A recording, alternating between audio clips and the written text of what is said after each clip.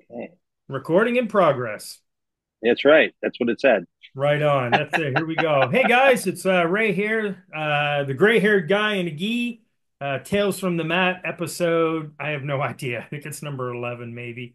And as you know, we post these now, these particular ones on the Guru Dan Inosanto fan page. So I'm very fortunate to have Tim here, and I have so many questions, and we'll try to go a little bit in chronological order. I have written down here. And Nice. this podcast, because you're always interviewing other people, and this Yeah, one's it's almost like deja vu because what was it, 2 weeks ago you and I did the interview for my podcast. that's correct. Yeah. Yeah. But this time it's about you, but it's also questions that Okay. I may have. And obviously, I'm going to try to keep as much politics out of it as possible. Yeah, you said that with Dwight too. Yeah, I did pretty good Hey, with I've you. watched your show. See, I'm watching your show. They're good. I appreciate that. Me and Dwight Yeah. chatted afterwards, so I have because for those who don't know, I'm located on the east coast of Canada, Nova Scotia, and all of our information, all the years came from Black Belt Magazine, Yeah. and then obviously when the internet and social media. So let's Yeah. just say That was a before the classic internet, time. yeah, Yeah, it was a before the classic internet and time. social media, we got all our info from Black Belt, Karate International, Kung Fu, and all those magazines. So anybody JKD wise, I only know from magazines. Yeah. Yeah. No, it's true.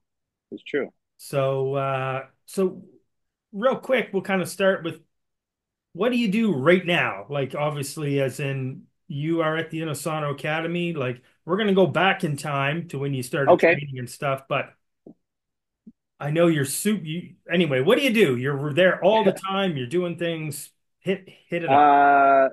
Uh, okay. Well, I'm kind of I want to say semi-retired from my profession, which was editing television.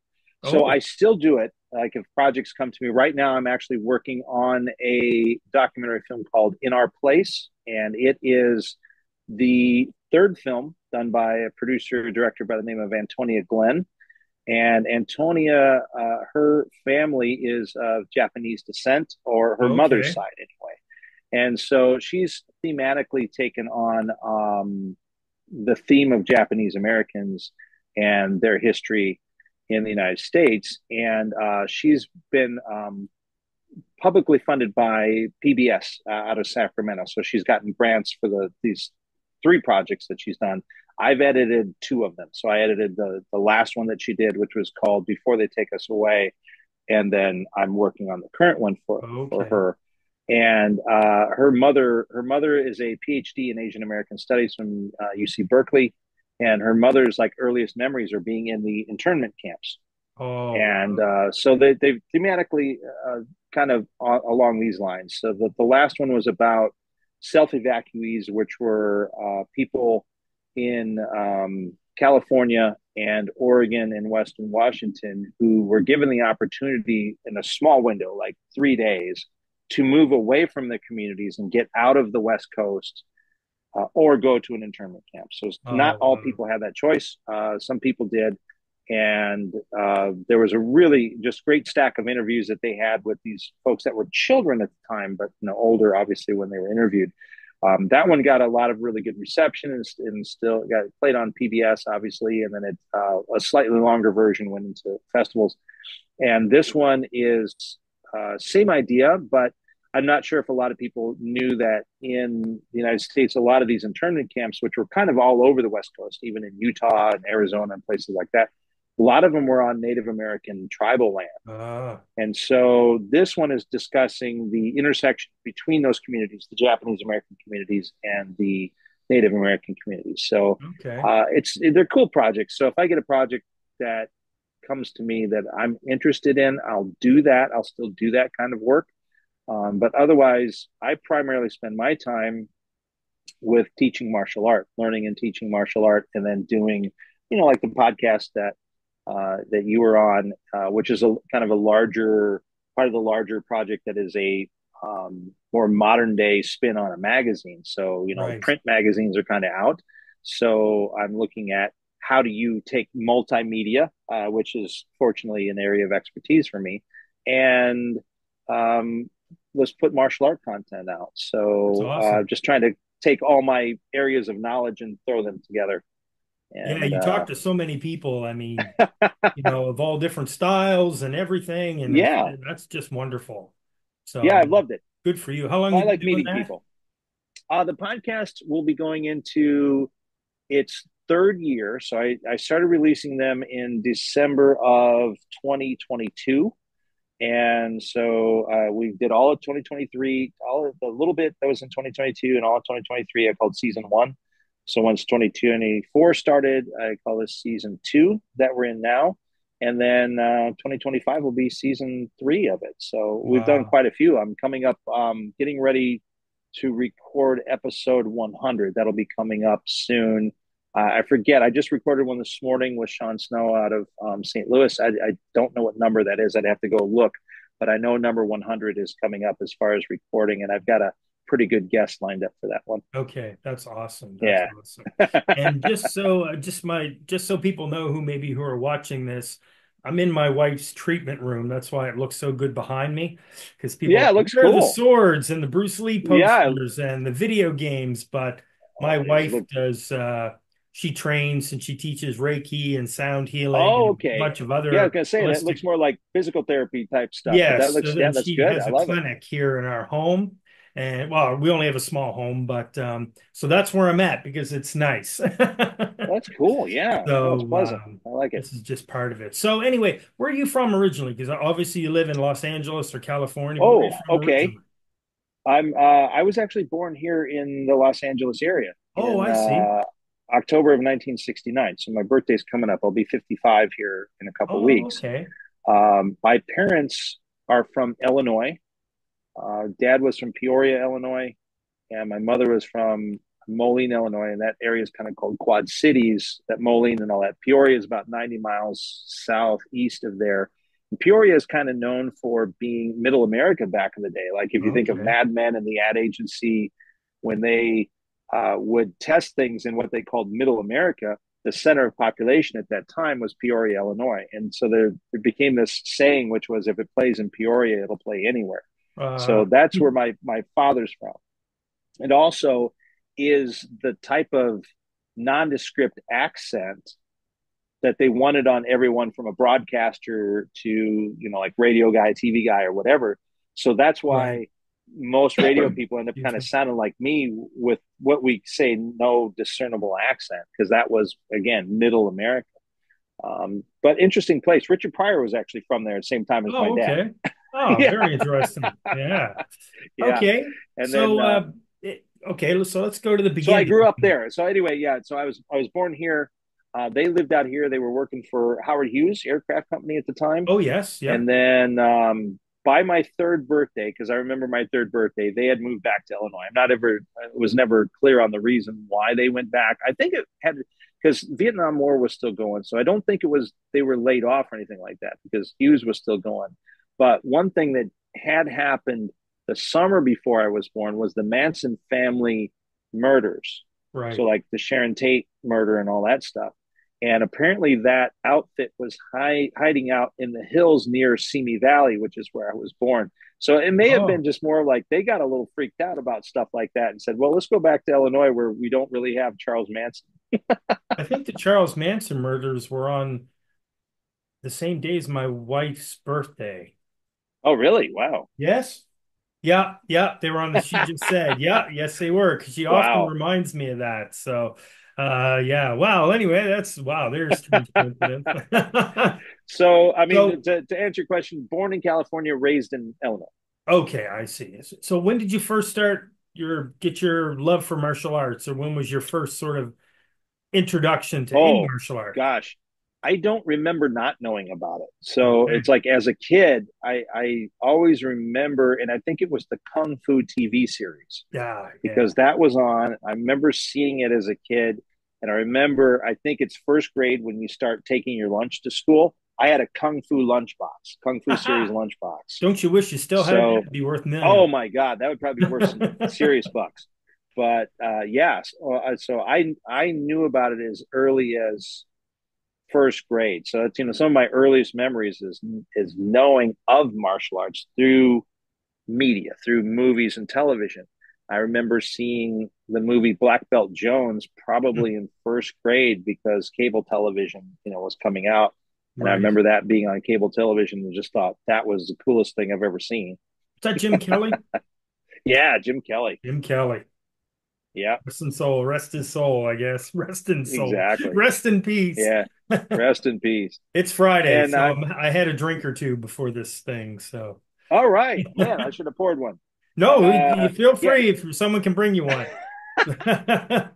It's no problem. it's almost within our arm's reach. I got some good scotch over there. Well, do what you got to do. Um, But yeah. anyway, I'm sorry to interrupt you. So, Oh, no worries. So I mean, I really started around middle school. So the summer after my seventh grade year of school, I started martial arts. That was 1982 mm, when I started, and it kind of boiled down to, I think at that point, finally just accessibility. I think also my parents going, well, okay, you're at an age that you probably actually take it seriously to right. do. And then the other thing was, I was independent enough, and I mean, this is also kind of a product of the time and the place, that I literally could get myself to the lessons. I'd ride my bike or whatever, Okay. take the bus, and I was paying for it myself too. I actually had a paper route, so my dad paid for Nice. the first summer for me. I was like, he paid for 3 lessons up front. I got the uniform with it, so it was one of those kind of cool deals.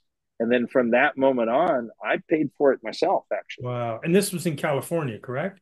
this was in Illinois. Illinois, I'm sorry. Yeah. Okay.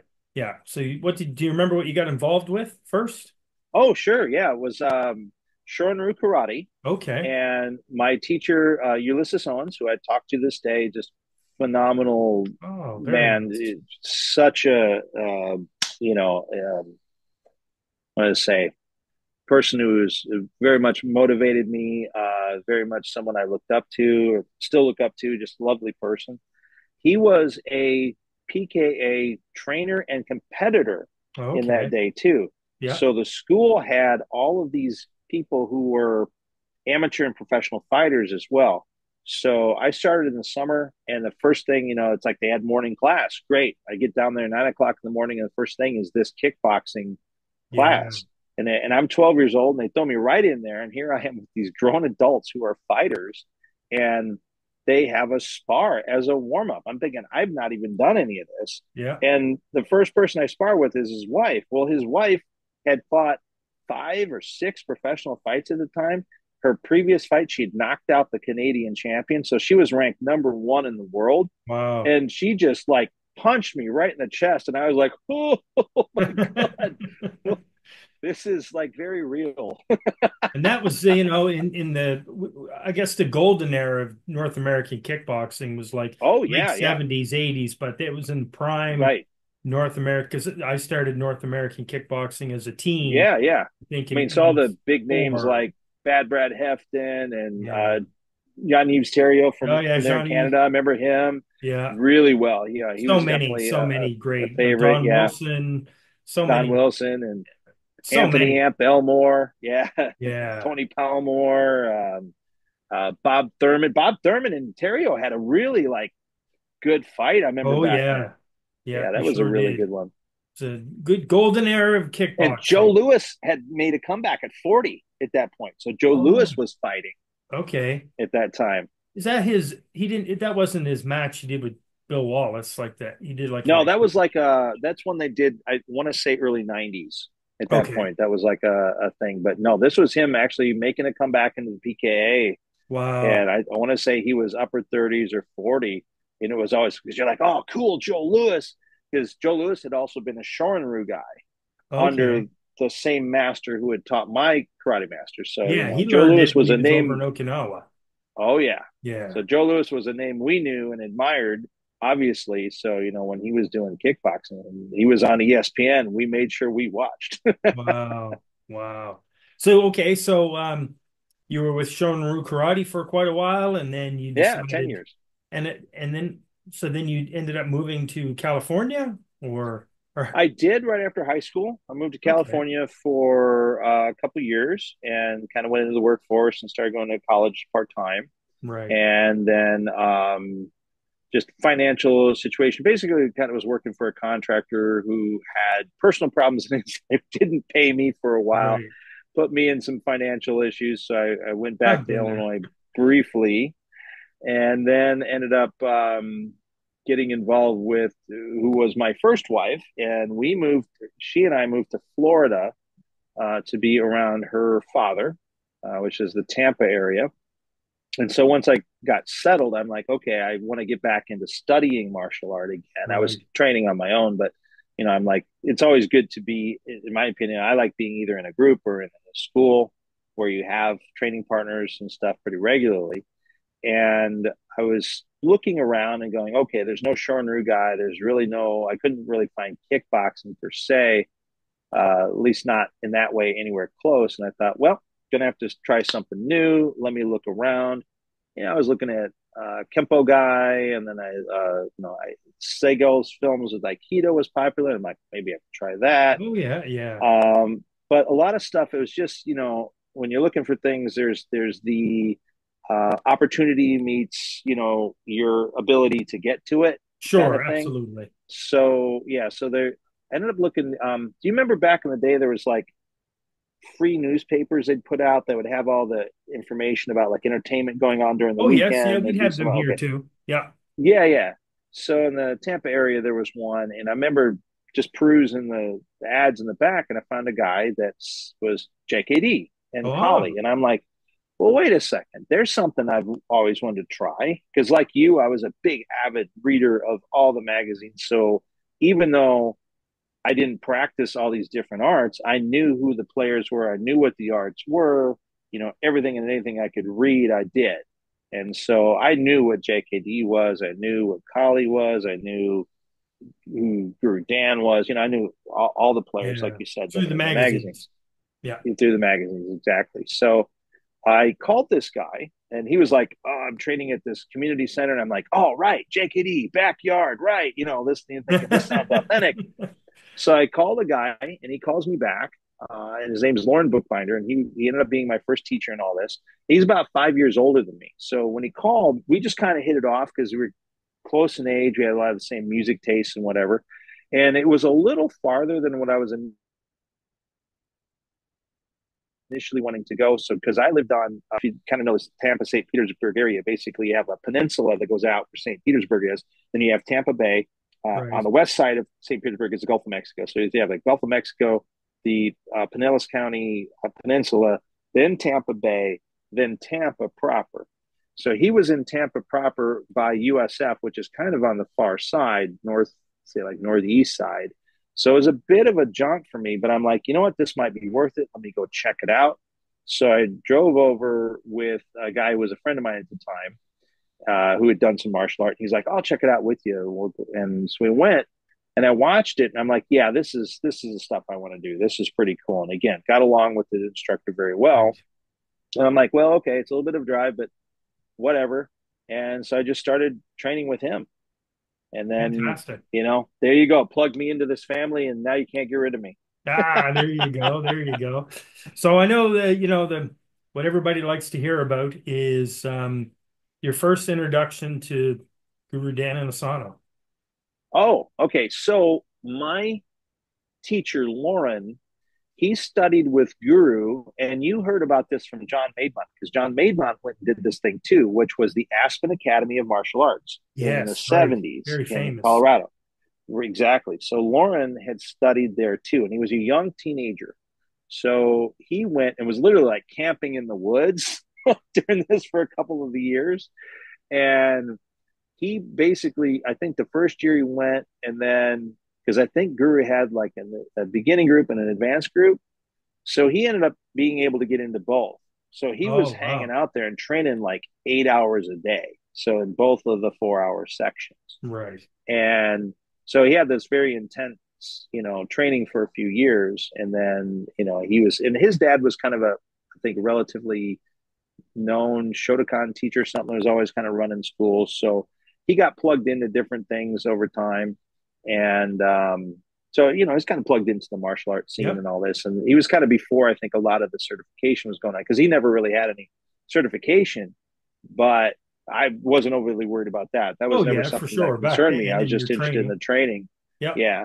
So I ended up finishing my university at the University of Miami in Florida there, and was again getting into television. So, okay, well, where do you go to do that? You'd go back to LA, of course. And I'd always kind of want to come back here anyway. It just kind of feels like birthright. I love the climate here and everything. Right. So after graduating, came back out this way, and I tried to work, get myself into a career. And once that sort of got settled to where I'm like, okay, I've got a schedule. I was like, let me find someone who's certified under Guru Dan so I can continue doing the things I was doing. I had always assumed he was farther south in Torrance because it seems like every time you'd see something it would say Kali Academy Torrance, Inosanto Okay. Academy Torrance, or something like that. So Torrance is not far, but if there's traffic, it's far enough. Okay. And I thought, let me go to their website. I'll see if I can find someone close.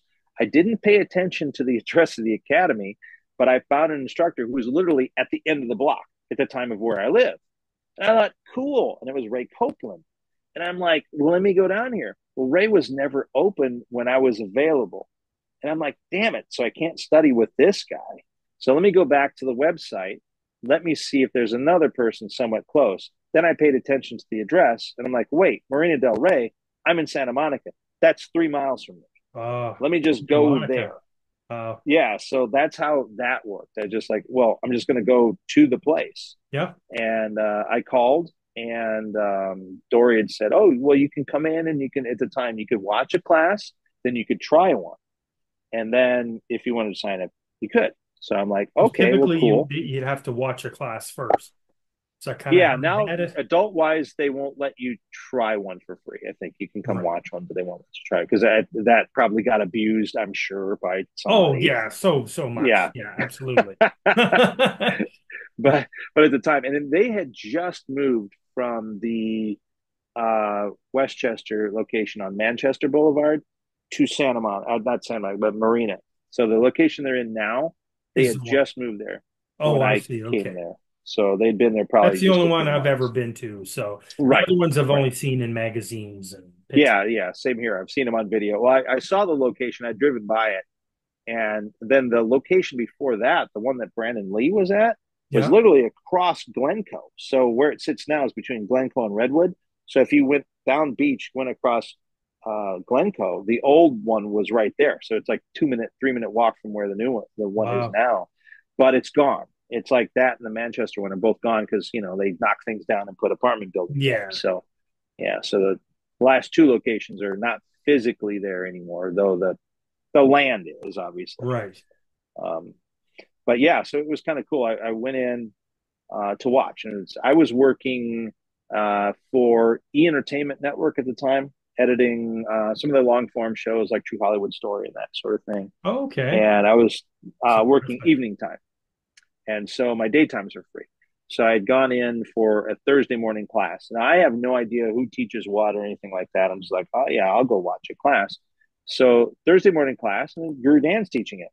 Wow. So, you know how it is. This is like the Beatles to us, right? Oh So you're yeah. just like, oh my God, here he is live What in age person. This range is was great. he about then? This Take a is 20 guess. years ago. So he was late 60s. Oh wow, wonderful. Yeah. So I've been there 20, yeah, about 20 years this year Yeah, because they've been in amazing. the location 20. So Amazing. it's my 20th year there.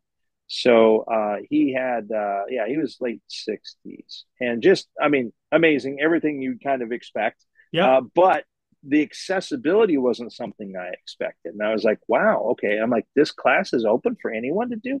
Because I assumed it'd be like any martial arts school where you would go, you would train with other instructors till you Yeah, worked like your way his would up. be super private, and you have Right. to be invited by 25 or maybe five people, Yeah, take exactly. a blood oath, and Right, right. all that stuff. And I think nothing of that. That's, I've got no problem with that. Yeah. I think that's a perfectly fine thing. So I was actually quite pleased to see that he was teaching a course that was sort of open, and it was an FMA class, so it was kind of cool to watch.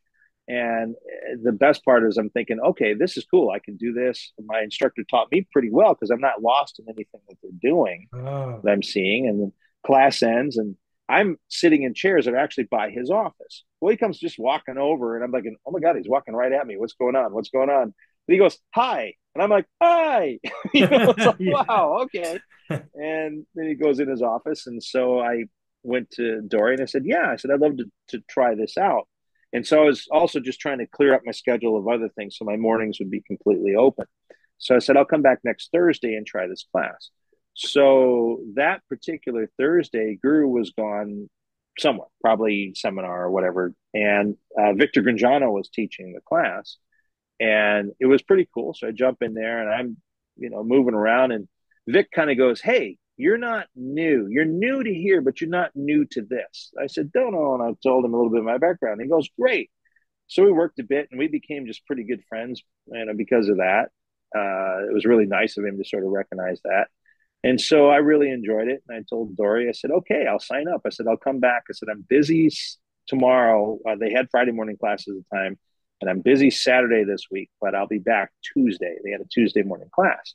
And she said, okay. She goes, I won't be here. There'll be a lady named Deborah to help you. I said, okay, great. So I come in on Tuesday morning, and there's a lady named Deborah there to help me. And she said, class will start here in 15 minutes. If you want to go stretch out, you can. All right. So I walk on. At the time, um, it was when you were here, was the tiger mats down, all the blue tiger mats? Or Um, was it like a puzzle mat? my wife will know what year I went there. Hello? Yeah. I can't remember the year I went to But you California. didn't see just concrete floor, right? 2012. Oh, okay. So we probably had the puzzle mats at that point. So Yeah. it's more Yeah. like They didn't the have the judo tatami set mats like mats. the tatami. Yeah, yeah, Yeah. got it.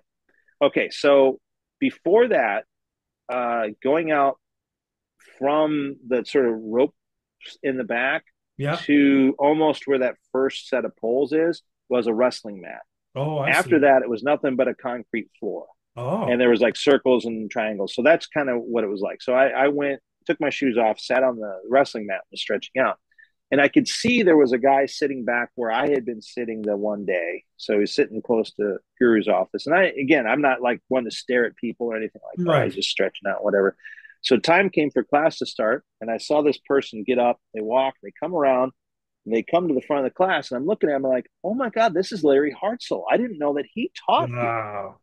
And so the first Wow. class I ever paid for and signed up for, Larry Hartzell taught. And Amazing. he quite quickly did the same thing. He looked at me and said, okay, you're new here, but you're not new to this. I said, no, sir. I said, I've been doing, kind of give him my history. And he goes, okay, that's really good. So about the third time I came in after that, so he taught Tuesday morning. So it was like two more Tuesdays later. Deborah, who was Deborah Hartzell, says, Larry's opening up this semi-private group and he would like to invite you to it if you'd like to join it. And I'm like, yes. I'm like, you Yeah. could tell me it was $10 million. I don't care. I'm going to Wow. find a way to get the money to do that. Yeah. So I was really lucky that pretty early on, I got to kind of get into Larry's semi-private group as well. So that was like a Monday morning for 2 to 3 hours. The What would he Tuesday morning, typically? I'm keeping an eye on. We got still got lots of time, but yeah, no worries. so many questions I want to ask you, but I don't have I have like an hour and a half. But what Yeah, typically would he teach? Larry Hartzell. Yeah, like whatever he Um, wanted, or yeah, pretty much. He was truly what you would call mixing the arts because he really taught by range. That's about the best way to say. So oh, if we were doing kickboxing range, we did kickboxing, no matter right, what it was. We'd punch, kick, knee, and elbow, yeah, whether it was Muay Thai, Jun Fan, Savat, didn't really matter. yeah, A kick is a kick to us. So we're going to use chasse. We're going to use uh, a Chak Tek. We're going to use a Muay Thai round kick. We're going to right, use a fouette. It didn't really matter on the style. If you wanted to finish a guy with a shin kick, you did. right. If you wanted Okay, to tap and amazing. move around like Savat, you could. When we moved into trapping range, we used Jun Fan trapping. We used the Kali. We used the Silat for the takedowns and the grappling. He Like just did I'm just what he liked, just what he exactly. liked. Yeah, Beautiful, and when it comes to his perfect. grappling now, I've got all of his notes. I'm figuring out now what all of his stuff was a combination of, realizing he had more Silat in there than I ever realized. Oh, okay. too. Yeah, I mean, he was a Wow. really good sea light player, and then he was one of Edgar Salite's students. So, we did a lot of collie with him, a lot of stick work and knife work as well, and he Right. was really good at that. Yeah. Wow, that's amazing. Yeah, and our So sessions then, were 2, 3 hours at a time, so we did everything. We really did take time to kind of do everything. We did a lot of hubud as well. wow. So, and then of course you just continue training and you're going there. How Yes. you go there a couple times a week and Oh God, so when I was working nighttime, what I would do is we had Tuesday. Well, I'd be there Monday because Larry training with Larry, so I'd be there Monday, Tuesday, Wednesday with Larry, and then on Thursday I would be there for Guru's class in the morning, and then there was an MMA class at noon taught by Atticus Todd, who's one of my closest and dearest friends. And then there was two Friday morning classes, one taught by Justin Williams and one taught by Elaine Renault. I went to those. And then there was Saturday classes all day, and I would go. wow, that's So what's awesome. that? 6 days? 6 days a week? Yeah. And Okay, then that's I pretty remember rough. when I was there in 2012, I watched they had a children's class, which was Yeah, nice to see. They have a children's class back then, or I that don't know. I'm not sure because I didn't have kids, Yeah, and you probably I weren't there don't. at They like did not show up at the have time. one.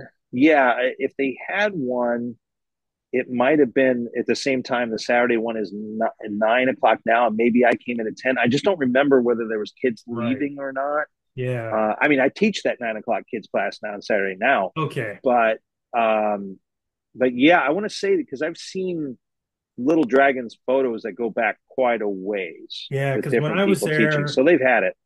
it might have been a Saturday morning. It had to be because kids were there in the morning, but Yeah. Jeff Yamada was teaching and Guru Dan was teaching.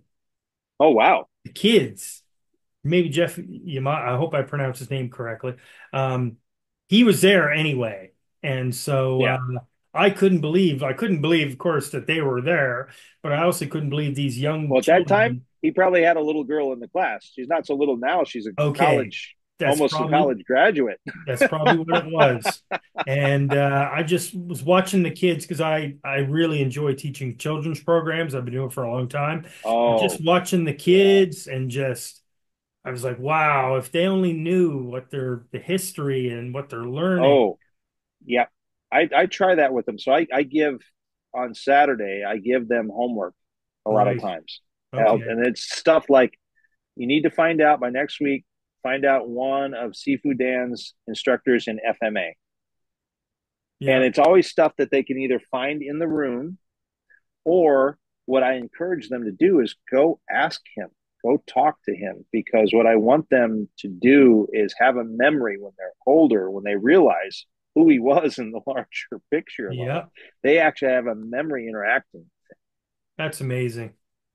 Yeah. That's good. Yeah. And I do a lot of games with the kids. We have, Yes. wrestling games, judo games. I mean, I teach adults too, but I don't know. I love just teaching the kids. They're just so much fun.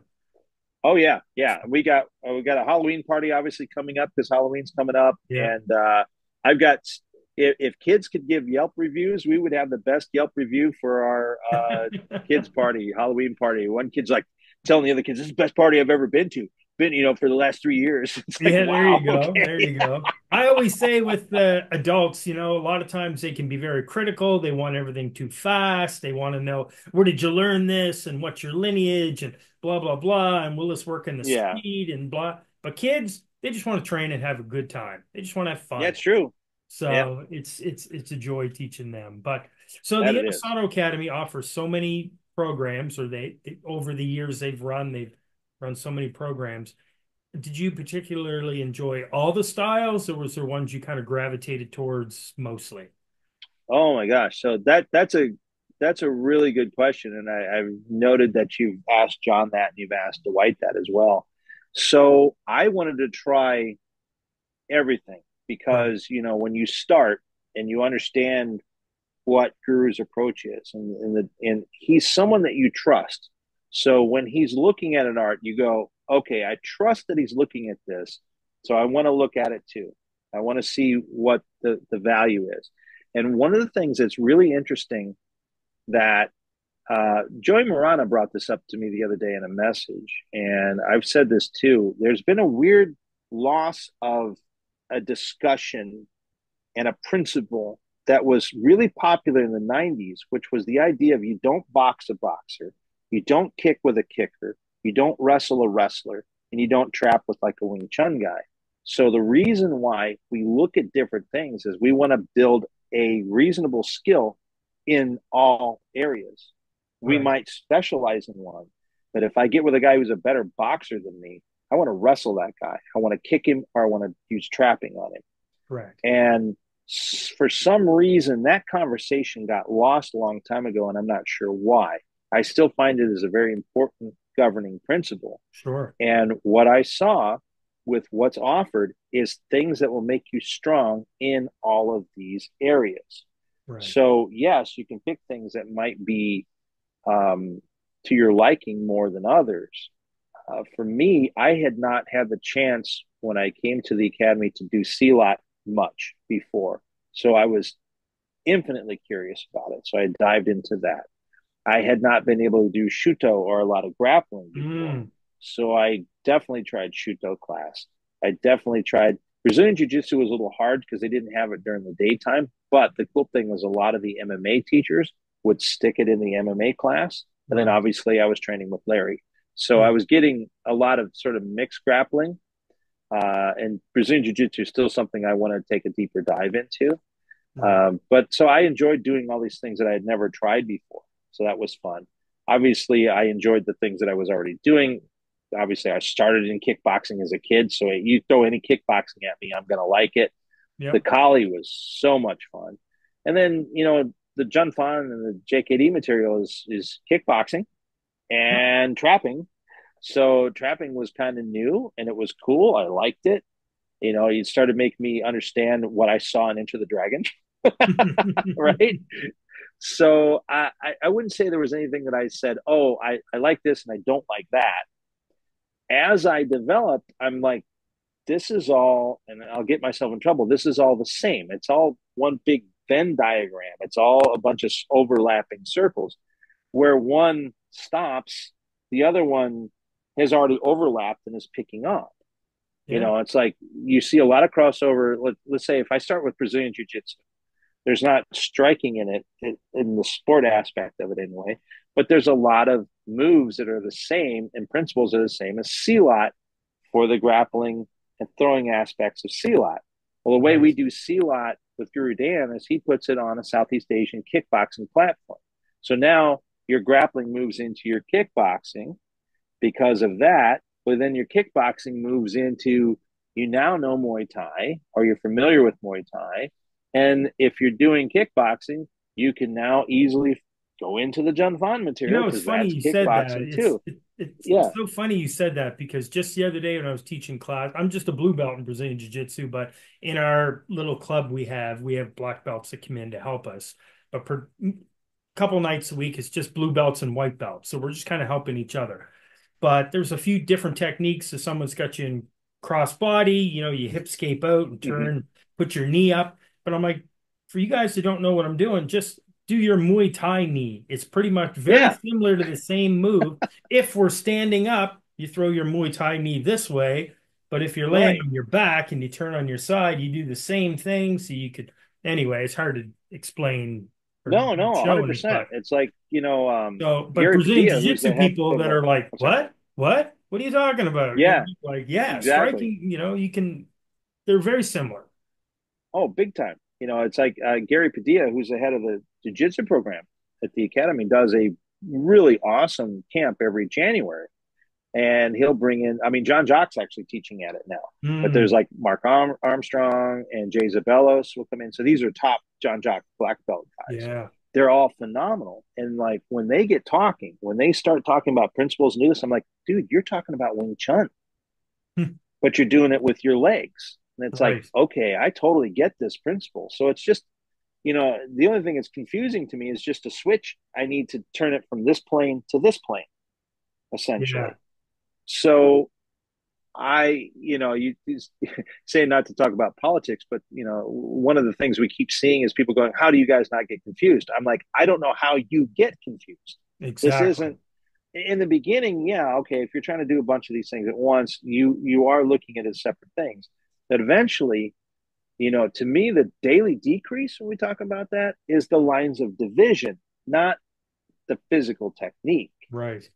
So Christopher Harley, who's one of my dearest friends from the academy, we always say we like to refer to as martial art, singular, not plural. Martial arts is a nice way to honor culture, but Right. martial art, it's all one thing. It's all about body movement Yeah. and combat. Good point. And even like when people ask, "Oh, is JKD, or Bruce Lee the father of mixed martial arts?" I'm like, "Well, of course not. Warfare was the father of mixed martial art. I mean, Exactly. if you're in warfare back in the day and you've got a sword and you drop it, are you going to call timeout and stop fighting? No. Right. If you get tackled to the ground while trying to pick up your sword, you're going to go, "Oh, sorry, we don't grapple." No, you're going to grapple. I Yeah. mean, it just, At they one point, all someone started threw a mixed. rock at someone and figured, Right. hey, that Yeah. hurts, or if I hit you with a stick, that hurts. But if I poke you with a sharp stick, Right. it's gonna go Exactly. inside you. Exactly. So, I mean, they all started mixed. Yeah, And we unmixed them because of advancements in warfare where you don't necessarily need certain things, but you want to keep skill sets. And plus, we like sports. We're going to just, and we like exactly. fighting each other for play. So, of course, we're going to create sport versions of these things so we don't maul and murder each other, but we can still practice and have fun and compete. Yeah. That's why I always find it funny when I run into like say I use the term traditional martial artists, maybe they just do taekwondo or karate or judo, Right. and they don't think about or look at any other martial art. And that's perfectly cool, no problem. But I'm like, but I love all martial arts. Like I love Right. martial Right. arts. So why would you not look at other styles? But no, they just like what they do. And that's cool too. But I feel they're missing out on so much. If just Yeah. Yeah. there's I so mean, much. I've met those people too that are strict martial artists, and I in one way I get the idea of, okay, I'm culture in an art form, and Yeah, that's great. They're looking to perfect it, but at some point, if you're going to go beyond art and you're going to move into combat and movement, you've got to just strategically know about other things. exactly. Yeah, for sure. Yeah, And that's the analogy Guru always uses football. He goes, yeah, they don't just practice against their own defense; they practice against the defensive setups that the other team is going to that's use right. Yeah, because that's what they're facing. yeah. So, oh man, we'll have to do a part two down the road someday because Okay, I yeah, do have no, I'm lots of happy to, questions of to ask you. course. We still got time, but I'm going to go off topic here though. So, because I Oh, really like talking please about do. Guru Dan as well. So, and I do have a couple semi-politic questions for you, but the real All right, gentle ones for everybody watching. But less calorie. yeah, yeah. What for someone who hasn't never been to a Guru Dan seminar, what would be your very quick explanation of what to expect? Um, okay, if you've ever seen the civil rights uh, like protests and riots back in the 60s when they turn a fire hose on a guy, that's basically what it's like. Knowledge is Guru Dan's the guy with the fire hose. The knowledge is the water coming out, and you'll be the guy holding on to the wall, not Right, to blow away. right. Yes, that's what um, I found back in '93 when I yes, took my first seminar. I was like basically in a corner crying. No, I'm not going to learn every single move he just taught in the 2 days I was here. right. Yeah, But metaphorically, that's what it feels like. But what I would say is expect to really have an amazing experience yeah, because what you're going to see is arguably one of the best martial arts instructors in the history of it there with him. You're also going to see and feel the vibes of an incredibly generous, warm, and friendly person who really desires for you to learn. yeah, It's utmost important for him to spread this knowledge out. The hard thing to deal with, especially if you're in the beginning stages of it, is there's going to be so much information. And the reason for that, any given seminar and any given class at the academy will be the same. You're going to have this wide range of people from the person there on day one Right. to, like Jeff Imada will step into our class and you go, okay, well, now you've just put the average at a senior level instructor in the Yeah. class. Yeah. So, it will, and he will go to an average, and the average may be way above your head, Sure. but don't fret, because what he does is logical, and it's, if you can't see the larger picture, at some point you will. Right. He What he does is he gives you things that lead to the next thing, and he also Okay. does repeat things. So it's not like, if you don't get it this time, don't panic. It's not gone forever. Plus, the nice thing is there's a lot of people who are his students who are very good teachers out there doing the thing too. Yeah, and even at the seminars, there's always someone with experience that, Yeah, kind of offers some advice and stuff like that. Is absolutely. it acceptable for someone who has maybe very little experience in a seminar like that to take part of it and then go, now I'm going to watch for a little bit? Or do you think that would be rude? No, I think Just that's 'cause my okay. my brain is so full that I can't absorb anything else. No, I think that's okay. There Yeah, was just getting a your somebody that opinion. came into class that way. There was it was two ladies, and I was helping out one, and the other was, I think John might have been helping out the other, actually. And the lady working with me, about 10 minutes into it, she goes, "Okay, my brain's really full right now." Yeah, It's her first time doing anything, and the friend had done some stuff before. So she did. She's like, "I'm going to just sit down and kind of watch." I said, "Yeah, that's no problem." I said, "If you want to jump back in at any point, just holler at me." So I'm going to go help these other two guests that are here at the moment. I said, "But just holler at me, and I'm happy to come help you." right. Because sometimes, doing and then observing sometimes helps. It's like, if you ever get injured, sometimes it's good. It's a good time to go take notes, because you're going to Yeah, sit yeah. down and you're going to I've done watch, that and you can't at participate. seminars, and Yeah, especially once or twice at his seminars on the second day, especially if he's doing like a really sort of complicated stick drill. I'm yeah, like, oh, maybe the person I'm with, I can't help you, man, because I'm overloaded right now. right. I just might take notes or I try to, watch what he's doing. But as you know, I'd pay the seminar fee and more just to hear him speak, Yeah, just to yeah, hear yeah. him talk and tell stories. That's worth some more than the training. I mean, Oh, yeah, it's amazing. Yeah, it's yeah. amazing. Well, just the people he's been connected to in the past, it's like, Bruce Lee is obviously the one that kind of comes to everybody's mind, but Yeah, that was one of many amazing many. people. It's like, you think, this, he talks about being coached by a 90-year-old Amos Alonzo Stagg when he was playing football. And it's like, oh my God, this is the guy who practically invented American football. Correct. So the Yeah. fact that this was one of his coaches, it's just amazing. And he was talking about his fencing coach, Faulkner, the other day. And one of my friends in class who had done fencing, he goes, "Oh my God, he learned from Faulkner." I'm like, "Yeah, that's what he says." He goes, "That's like a fencing god." So it's just like the different people, and he's very modest. Like, he won't, Guru doesn't brag about anything, No. like that. And so sometimes when you find the people he's been connected to, you're like, holy crap, okay, that's really amazing. Yeah. Yeah. That is amazing. At the academy, obviously you have your current students that train there, and then you just Mm-hmm. every day or every random day you get a new person show up and do they come specifically for knowing Guru Dana's there, or maybe they're just like, I want to do martial arts. What's this class all I about? think it's a combination, because if we look at the demographic of people doing martial arts now, say compared to when I started, so if you go back to the 1980s, it was generally people were seeking out something because they needed some self protection or something, and they knew Right. what they were getting into. Where now you have people that are, you know, for that as well, but they're also looking for some nice recreation, something to do Right. that they might enjoy and that will keep them healthy. And we've had, I would say the vast majority of people coming there know exactly who he is. That's what they're looking for, and they know why they're there.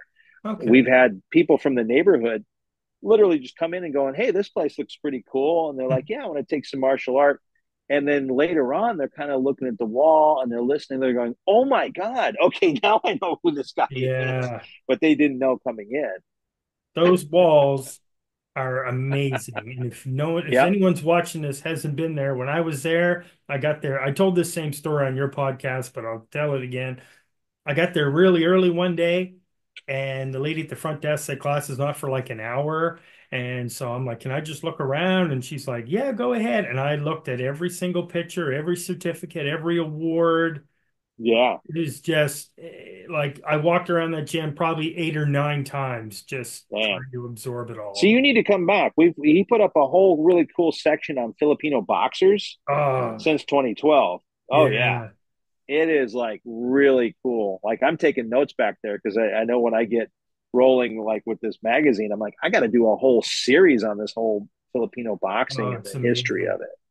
Yeah. There's so many famous people, of course, that train with Guru Dan and the Filipino martial arts and train with him. And Hmm. I noticed there's so many over the years. There's been so many.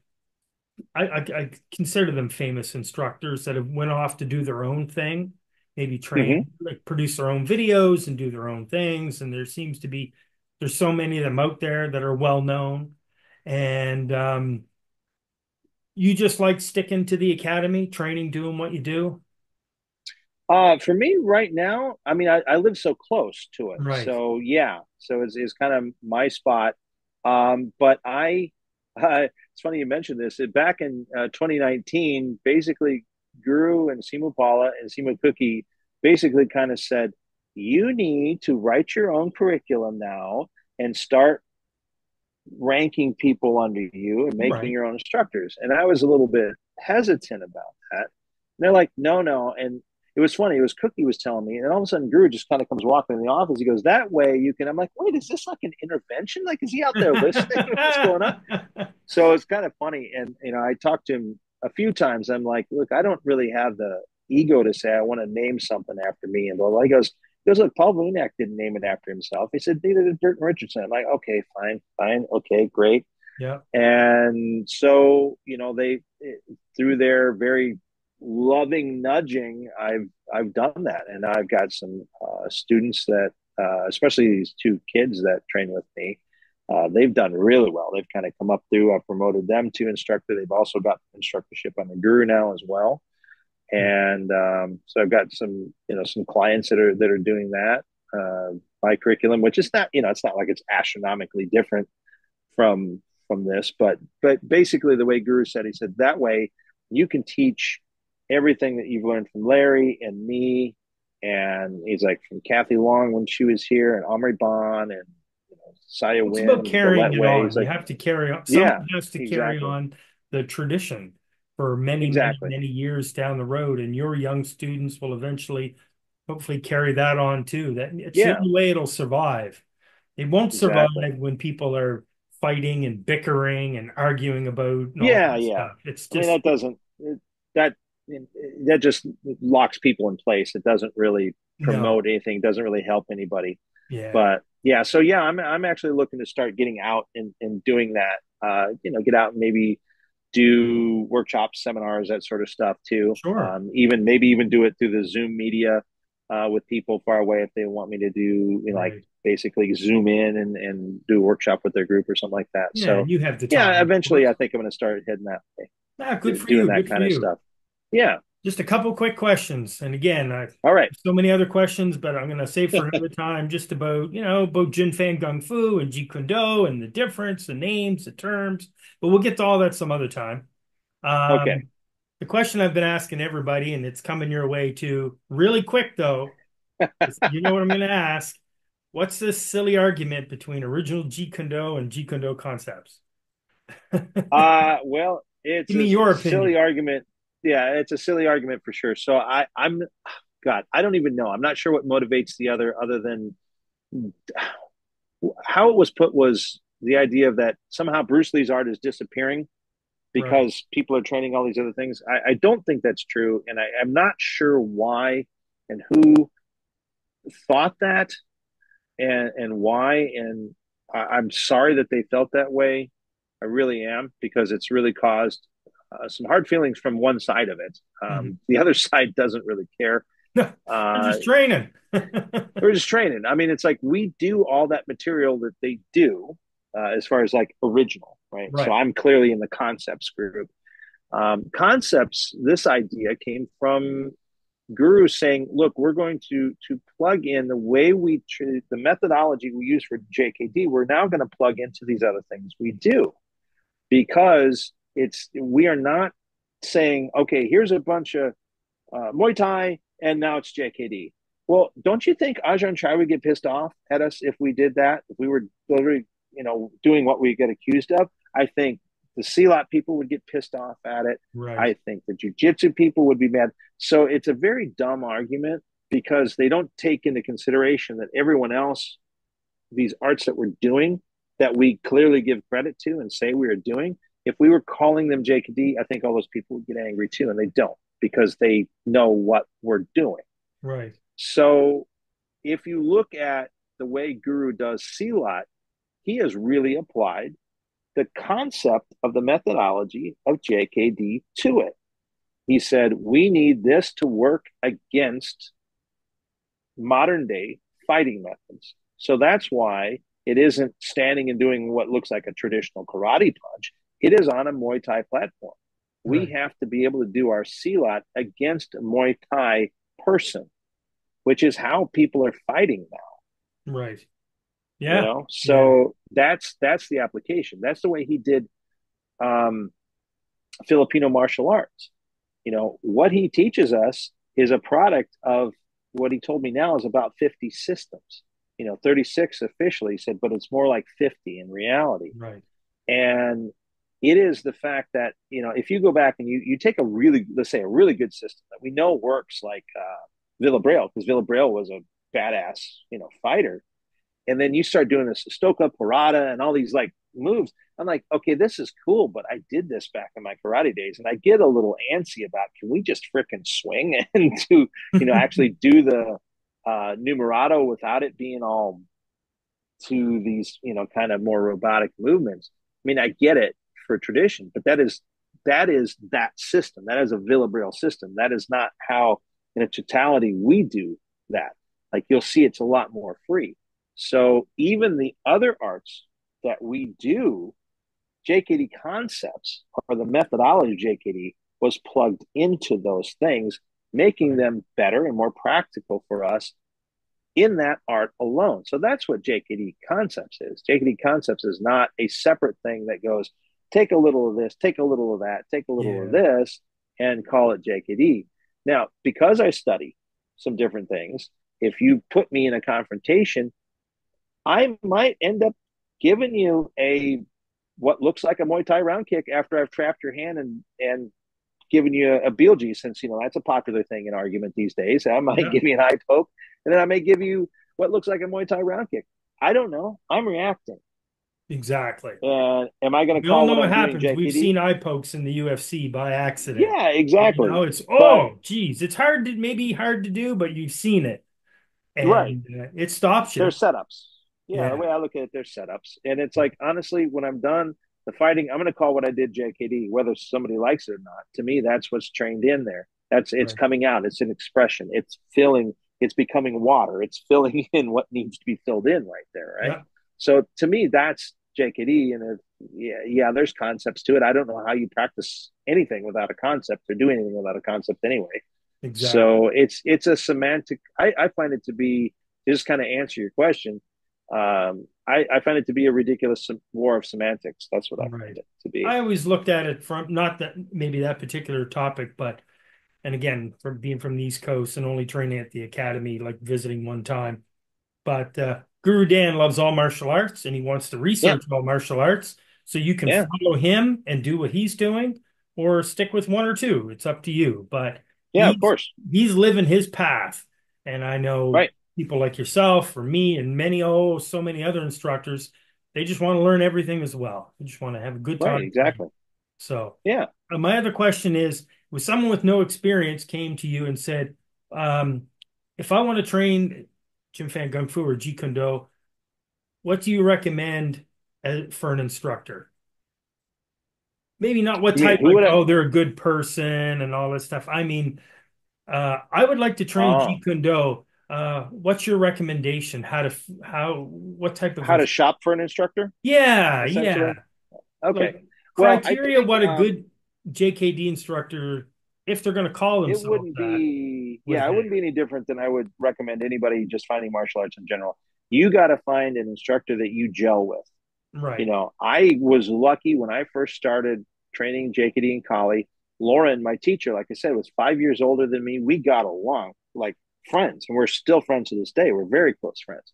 So I think if you gel with your instructor, no matter what the relationship is, if it's someone that you look up to and you admire, great. That's a good, it's usually a good relationship. If there's someone that you're friends with, that's a good positive relationship as well. So you want that person whose teaching methodology fits with your personality as well. right. So if you need the drill sergeant type, then that's what you want to go find. I'm not going to say whether that's good or bad. It may be right for you and it may be wrong for you, but you'll know that. So my best thought is go look for someone who is teaching JKD and see, first of all, if that personality matches what you desire, that Right. that you would want to spend time with and train. Then the other is watch the class, see if it's material that you think you can do and would actually like to do. And then at that point, I'd also check credentials because there's That's probably my still big some question is like frauds lineage out is there, very but important, correct? yeah, Would you I mean, say? there's a lot of lineages that are perfectly good, and Yeah. um, I wouldn't, I don't know how much like fraudulent stuff's going on in the United States in Yeah. that I regard guess I anymore. mean you get and yeah, there are a lot of lineages, and I'm not definitely discrediting any that follows a certain lineage, but just the average person that's like, well, I did judo, karate, taekwondo, and Krav Maga. I'm gonna call it And that's JKD. Jikendo. Yeah, yeah. Yeah, so I Yeah, mean that's yeah. a little hokey. That's a long discussion, and Yeah, I think for the person looking, that person generally somebody says I want to do JKD, they're probably looking for some connection to the Bruce Lee material. right. Okay. So whether you want to do strictly just that material or you want to take the methodology and philosophy and start looking outward, that's up to you too. So again, if you're kind of into this thing where you say, I really only want to do exactly what Bruce Lee was doing, then you probably want to find someone that is putting the moniker of original or JKD or whatever up. That's Okay. what you want to do. Or if you can see, the funny thing is you can do that in the academy too. You could actually be an original JKD person here. It's called just go to the class on Monday nights and the class on Wednesday night That's and the actually class on that's Friday great that you night said that. and the class on Saturday. We Right. have JKD class, and in those classes, John Maidmont teaches the Mondays, and Freddie Jin, who has been around since the Kali Academy, teaches Wednesday and Friday, and I teach Saturday. And Right. I know I've watched John and I've watched Freddie, and I know my class because I teach it. We teach that material from the Jun Fan, what we call a Jun Fan curriculum. So that is the material that Bruce Lee was doing. Right. And so that's there. And I would say when I first came to the academy, there were people who were strictly just doing that.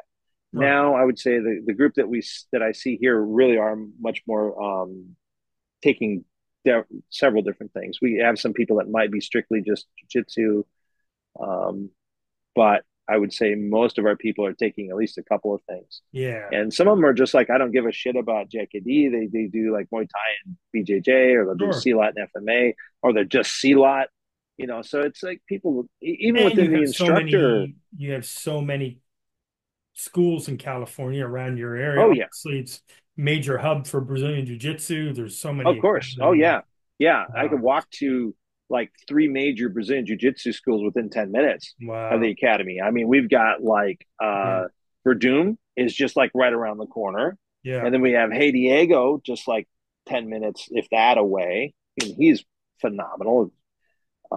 We've got, I'm trying to think who else is close by.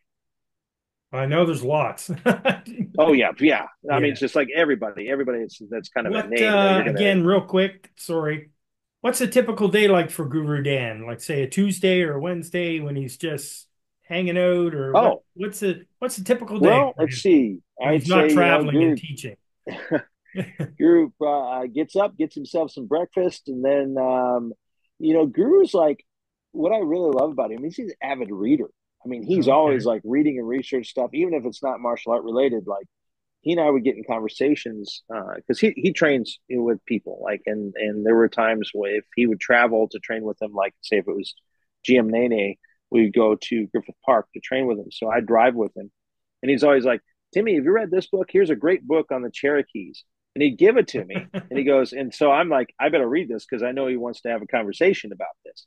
So, and I would do the same thing with him. I'm like, hey, have you ever heard of this or that? History, because he's a big history buff. Right. And so I know he's always reading in any spare time that he has.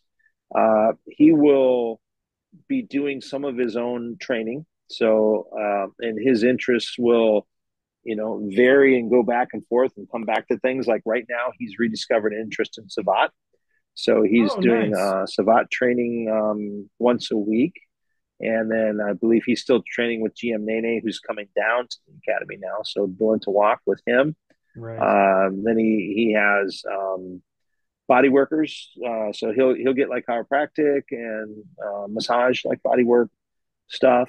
And then he eats. Guru's a big foodie, so he likes having his breakfast and his lunch, and then he teaches. He Okay. teaches an awful lot too. So on Monday he'll teach in the morning, and then he'll teach the kids class in the evening, and then an FMA class after that. Tuesday he will teach from 5 until 10. So we Wow. have kids, That's a Muay long time. Thai, Silat, yeah, FMA, and then JKD third level. So that he only teaches the advanced level, level 3 JKD. So that's his Yeah. class on Tuesday with that.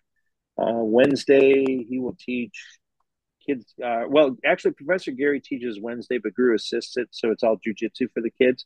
But Guru's there for that, and if Gary isn't there, then Guru teaches it, and then that's it for him. That's actually Wednesday's his slow day. Yeah. uh, And then, then Thursday morning, he's got a class, and then Thursday evening from 5 until 9:30. Friday he's teaching 5 to 7:30 or 5:30 to 7. Sorry, wow. class, and then Saturday he's now teaching. Well, it's funny. He assists me on Saturday in Saturday class. This you'll love this story, Ray. So this is a funny one. So this was like back during COVID. His traveling got cut down, right? Oh, for So sure. he would normally be gone Saturdays. So on Saturday, Friday, I don't know, it was maybe Thursday night or Friday or something. He says to me, he goes, Timmy, he goes, I want to come in and assist you on your Saturday kids class.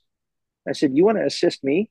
He goes, yeah, yeah, if it's okay. And I'm thinking, what? Your name's on the building. What Yeah. if it's That would be a lot okay of with you? pressure for you. I So think I I'm would thinking, crumble I'm under thinking, pressure. is he literally asking me permission? So I'm like, okay, I'm going to play this. I'm going to play this. So I said, hold on, Mr. Inosanto. Let me look at your resume here. Says you assisted a guy by the name of Ed Parker and you've assisted a guy by the name of Bruce Lee. Okay, I think you're fully qualified to assist me That's in a kid's great. class. And so he got a good laugh out of that. So, no, I love it because he can come in then on Saturday. I can run the class, but he can actually watch the kids a bit more and Yeah. he'll go in and get more one on one with them since Wow. I'm running the class, which is You're really so good. lucky. Oh, yeah. So he teaches that, or he assists me at that. So 9 o'clock, and then he'll take a break for about an hour, uh, 10 o'clock. And then at 11, he'll teach CLOT, and at 12, he'll teach FMA. So he's He's teaching six on the days a go, week. nonstop. Yep. Yep. That's amazing. And of Yep. course, you've helped him on seminars a few times. Yeah. Yeah. When Joel was out for a little bit for a health issue, I did about, I want to say 6 weeks with him Wow. traveling. Yeah. Again, we'll spend another 40 minutes on this, but really give me the quick version. Um, how is that? Like, obviously, I've always wanted to interview Joel, but I know he's probably not into that. Like I think he seems a very private person, and I absolutely respect that. I have him on my phone.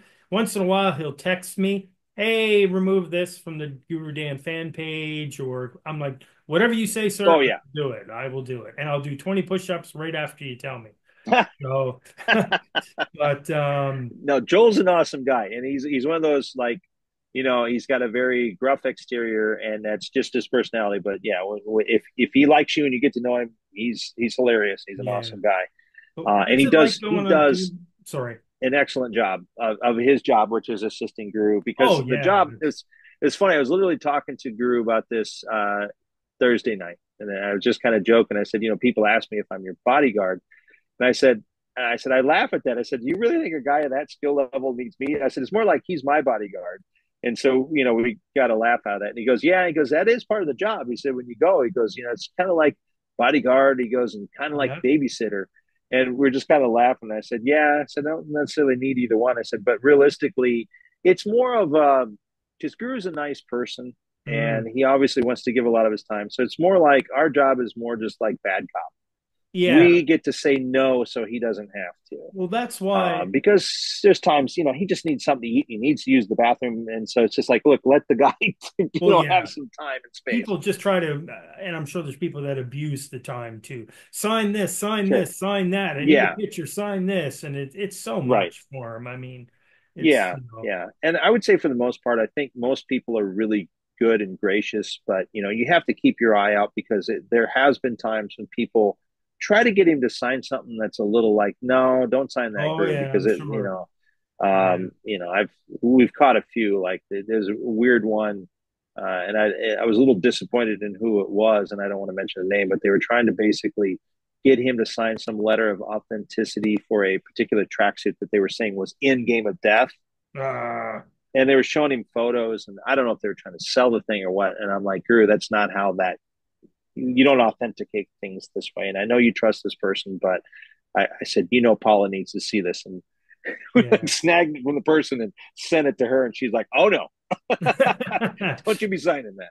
Well, that's why on the Guru Dan fan page, I made a post about who I'm going to interview the person that's the Jack Dalton of Roadhouse, but Oh for yeah, I the saw that. comic character. I meant that's who I meant is you. Yeah, that's funny. And the reason What's funny about that is the actual connection, because that whole place was based on like a real bar in North Carolina. I think that okay, Larry Hartzell was the head of security no there. way. Yeah, and so there was, That's some crazy. kind of rumor running around every once in a while that was loosely based on Larry, which is very possible. And I guess me Right. being his student, that's kind of an interesting Yeah, and then the connection. reason why I picked that, mostly for get people's interest, like what's this all about? Yeah, But I know that you, like other instructors, you're always immediately defending Guru Dan. You're there to protect him. You're there to, right, especially on social media. I know you're very active on it. You're always there to give it to the haters or give it to people that don't know right. what they're talking about. Basically, you And don't like hold back. Dalton says, be nice till you don't till you what is it? Be nice until Oh, until it's time not to be nice. yeah, something like that. Maybe Yeah. something like that. Yeah, yeah. So, The people watching this, they'll type in the line. I know it. oh yeah, I for know it. sure. It's But slipping my that's what I mind right meant. now. But Out of total respect, yeah, like you're the person yeah, that and you're that's going to tell that's the totally person it. right to their face, look, guy, Right. what you're doing is BS. Yeah. So, yeah, look, we were nice. Now it's time not to be nice. Right. Exactly. Exactly. Okay, And so unfortunately, we just not had a lot of that. good. I'm actually quite surprised at the academy. We get a lot less nonsense than I ever had thought, That's but we nice. do get some weird ones. Like there was a guy that cruised in during instructor camp right after the Quentin Tarantino film Oh was out with yeah, the Bruce Lee yes, scene, right? yes. And then so Guru had done an interview with Variety magazine, and I was there at the time, and he did it over the phone. And sometimes he has it on speaker, and so that. And I think if he would have had it on speaker, I would have actually recognized the interviewer, because her name was Audrey Yap, and she's actually a producer that I'd worked with at E Entertainment. I had cut some news packages for her. Nice, nice girl, and she did a very good job of being very. exact to what Guru said. So she was very faithful to what he said, which was at the time he had not seen the film. And they were kind of discussing the Bruce Lee character talking about like killing Muhammad Ali or something like that. Yeah. And Guru was kind of saying, look, Bruce really respected Muhammad Ali. And so it was actually a really good interview. And the lady, like I said, really faithfully covered exactly what he said. And she did a good job. And somehow there was, I don't know, basically, I think it was LA Times and Yahoo News. They were turned down for interviews. So basically, they wanted to interview Guru too, but Paula said no. And so they, of course, based their stuff on the Variety interview and then made these clickbait headlines saying Oh yeah. Bruce Lee protege slams the movie. He did not. So it's great clickbait, but it's not true. And so this made people upset and the internet exploded. And weirdly, there was a instructor camp not long after that. And this dude shows up and he's standing outside during camp and he had interacted with some of the instructors people, and I thought, well, sometimes when people come in town they bring their families and their families go off and do stuff, Right. and he was dressed up in a way that made me think he was an actor out giving out headshots. And at the time, at the end of the block, there was a talent agency, and I assumed he was maybe going to there or something. And Cookie comes over, and I moved the camera up halfway up the mat because Guru was talking back by the Wing Chun dummies and the stuff back there. So we were away from the garage door, so it was open, which is where this guy was. Cookie comes up and she says, Guru, this guy says his father does body work on you when you're in New York. And he goes, really? What's his name? She goes, I don't know. She goes back. And I'm watching it, and I can't hear him because I'm too far away. I'm like, this body language, I don't like it. Something's up. And I see Cookie getting a little agitated. And I'm like, yeah, I really don't like this body language. And all of a sudden, the guy just throws a sidekick and he hits one of these cones that's standing up in the garage. If people have been there, they know what it is. And it's like it wouldn't take much to knock one over, but he kicked it and it just barely moved. And I'm like, what is this clown doing? What is this Right. idiot doing? And she picks up her phone and takes a picture of it.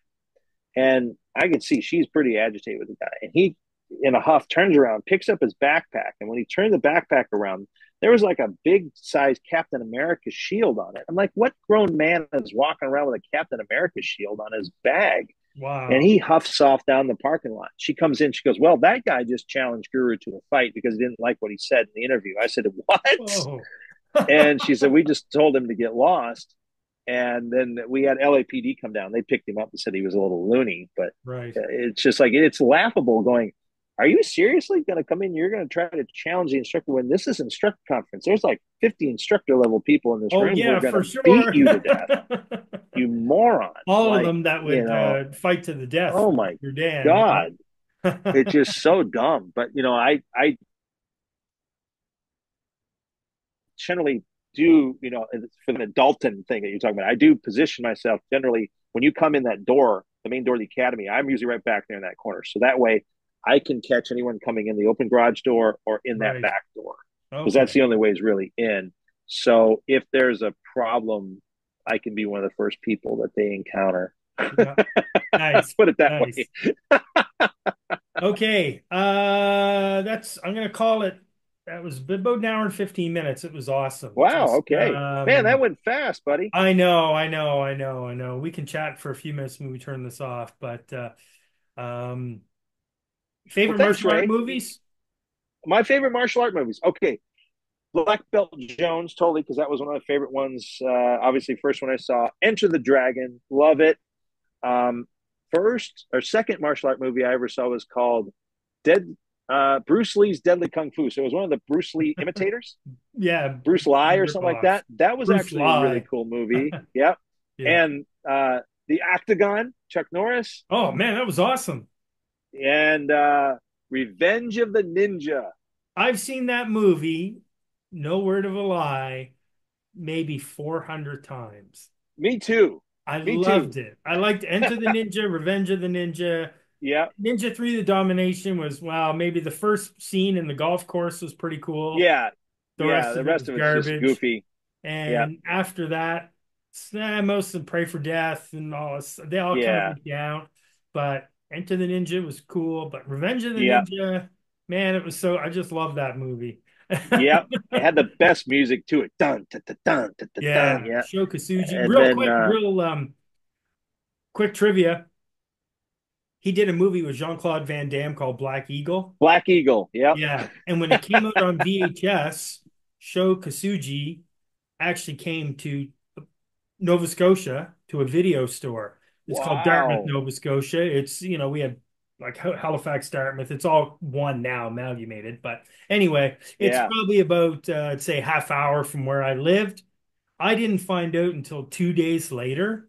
No. And I still, if I think about it to this day, and this is in early 80s, whenever it came out, like really early Yeah. 80s, like 81 or anyway. If I still think about it too much, I'll cry. Like, Oh man. No, I understand. It's funny because they did kind of a bad job of like promoting those guys because Don Wilson used to do the same thing too. He would go to video stores, and I got lucky. I went into one by accident, just looking for like some oh, stuff, and I'm like, he's sitting at the table. I'm like, holy shit, Don Wilson. He wow. goes, you must be a martial art guy because a lot of people had no idea who he was. And so I Yeah. sat like, there's a picture on my Facebook, I think, of me and him, and Wow. that was where I met him.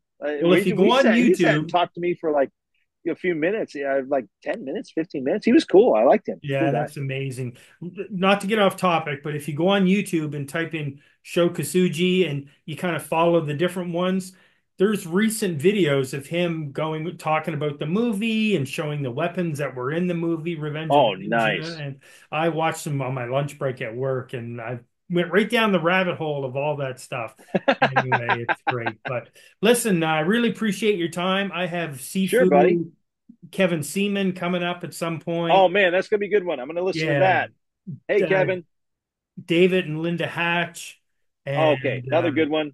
yeah, and I talk to Cookie quite often through Facebook, and but she's Yeah, obviously in Australia, so yeah. it's Is she gonna do one for you? she said she would. Okay, okay. Then she She knows said I'm she gonna bug her would, for but my podcast then too. it's six Which thirty at Kevin? I night need to get here, Kevin on mine. so it's That's 12 hours good. difference time zone, so we have Yeah, to kind of work something out. But she did you'll figure say, it out. Just stay up late. She'll be worth it. "Oh, she's such a beautiful, beautiful, beautiful person." Just anyway. Okay, so I'm gonna stop the recording and listen. All Just to right. let everyone know, I really appreciate your time. I truly do. Oh, thanks, Ray. I had a great time. Awesome. And